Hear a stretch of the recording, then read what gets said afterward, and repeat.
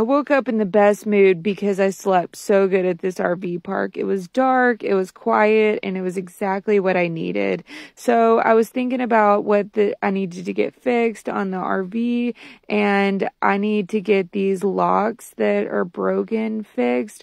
So I need to go by a locksmith, and I need to get my generator looked at, which I'm a little nervous about, to be honest. So after that, I ended up packing up and, putting my sled out in and proceeded to put off getting that stuff fixed. And today I hit the mountain.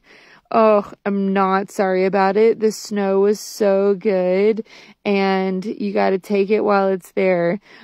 Everybody was there today. It was busy.